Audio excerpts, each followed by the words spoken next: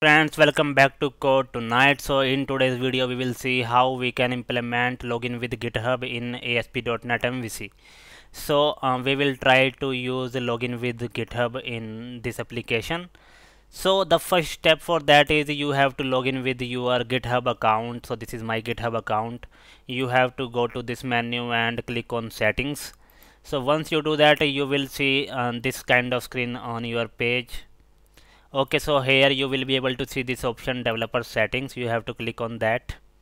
Here you will see the option Auth app. You have to click on this option, and then you have to, so you will not see any app created there. You have to click on a new Auth app, and so I will show you what kind of screen you will see. So I will click on new Auth app.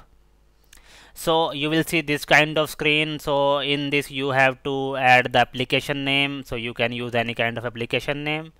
Now then you have to add the homepage URL. Now this homepage URL should be the URL where you will add the button login with GitHub. Okay, then the third thing is the callback URL.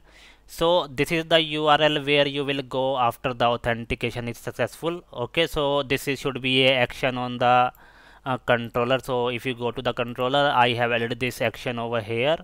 So the same path I have provided here, so there it will go after the successful login. Okay, then you have to click on register application. Okay, so I have already created this application, so I will open that application. Okay, so in your application you will not see any client secret here. Okay, but you have to click on generate a new client secret, and that will generate one client secret like this for you, and you have to copy the client secret. There you will see the copy option. You have to copy the client secret and you have to copy the client ID. So these two you will use in the code. Okay, so both of these I have added in the web config. So this is client ID and client secret I have added from there. Then I have the redirect URI. This is the same URL that we have added in the so we have added this URL here. This URL should be stored here in the key. Okay, so that we will need in the code. So after you do that, now we have the client ID and client secret. Now we have to go and install one nugget package, Authenticate. So you have to search this nugget package and install in your application. After you do that, you have to go to the home controller. Okay, so the first thing that I have done is I have got the client ID and redirect URL from the web config, and I have stored them in the view bag which I am using on the index page. So this is the button that we have here is GitHub login. Okay, so we have passed the client ID here from the view bag and the redirect URI from the view bag. Then we are saying that we want the user email from this login. Okay, so I will just run the application now to see how it is working.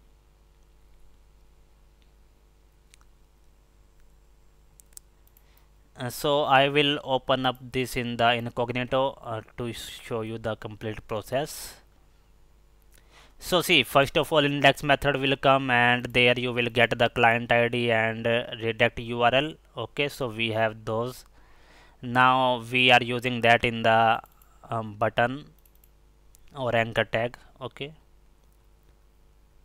so we have this button GitHub login. When I click on this button, it will redirect to the URL of GitHub for authentication.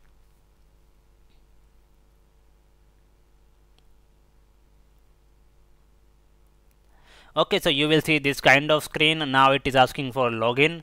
So once you do the login, okay, because I have already used my account. Okay, so I will show you what kind of screen you will see after this. Okay, so once you do the login, you will be able to see this kind of screen, and here you will see the authorize button. Okay, with your account ID, you have to click on this authorize button. Okay, now what it will do when you will click on this authorize button. Okay, so here I have already authorized, so it will not ask for authorization. Okay, so I will just do once more. I will put a breakpoint. Okay, so like I said, once you click on the login button, after you authorize, you will be getting here with the code. Okay, this code is the code from GitHub. Now we are using the client ID, client secret again, and the redirect URI and the code. All these we are using to get the access token from this API. Okay, so if you go below, you will be able to get the access token from that API. Now once you got the access token, we can get the detail of the user which we have login from. So we have to add the code tonight, which is the application name which you created on GitHub. So if you go back, so this is the name that you have to add in the code. Okay, here now this is the access token that we have passed from there, and so this is like this will come from Authenticated. So because you have to use this, you have to add the Authenticated nugget package here. Okay, so these features we are using from that package. So now here we are trying to get the user detail. Okay, and if you go to user, you will be able to see the user detail from your GitHub account. Okay, so this is how you can do the login with GitHub. So we are returning the complete object from here and showing on the screen. So this is the user which I login from. Okay, so you will be able to see your account which you used for login. So now if you need the code part, what you can do is you can go to our official website codetonight.com. We will also provide you the direct link of the blog, so you can use that also. So on this you will be able to go down, and here you will be able to see the blog login with GitHub in ASP.NET MVC. So from here you can check the complete code that we just seen in the video, and also the steps of creating the app I have showed here in the screenshots.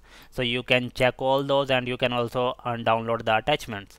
Okay, so let us know if you face any kind of issue, and thanks for watching guys, and don't forget to subscribe if this works for you. So thanks for watching.